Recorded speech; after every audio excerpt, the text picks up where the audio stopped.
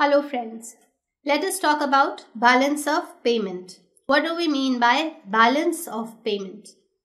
When I say payment, I mean the payments that we make for the goods that we buy and the payments that we get for the goods that we sell.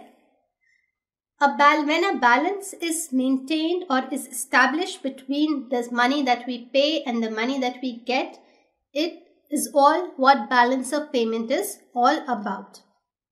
Let us talk more about it in this chapter. So, before we understand what balance of payment means, we will talk about the terms that are associated with it.